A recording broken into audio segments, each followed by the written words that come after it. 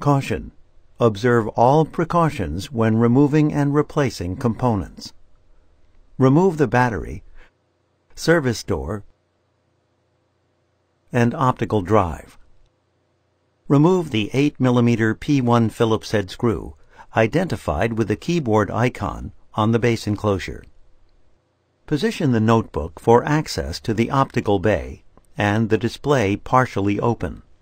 With your finger, gently poke through the hole to help release the keyboard. Turn the notebook right side up and open the display panel fully. Using your finger or a flat-bladed non-marring tool, gently lift up on the rear edge of the keyboard and slide the keyboard towards the rear of the notebook to release the tabs at the front of the keyboard.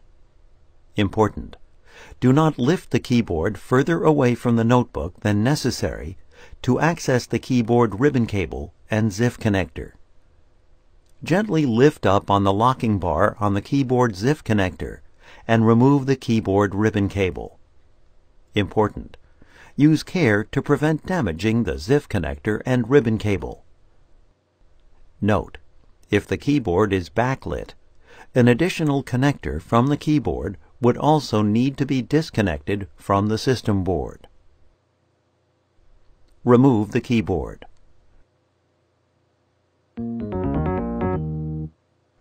Place the keyboard upside down on the top cover so that the keyboard ribbon cable and ZIF connector are accessible.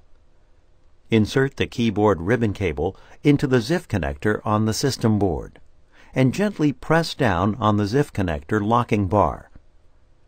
Important: use care to prevent damaging the ZIF connector and ribbon cable. Note: if the keyboard is backlit, an additional connector from the keyboard would also need to be connected to the system board. Carefully turn over the keyboard and tow the tabs on the bottom edge of the keyboard into the top cover and press the keyboard flat. Close the display panel and turn the notebook upside down. Replace the 8mm P1 Phillips head screw to secure the keyboard to the notebook.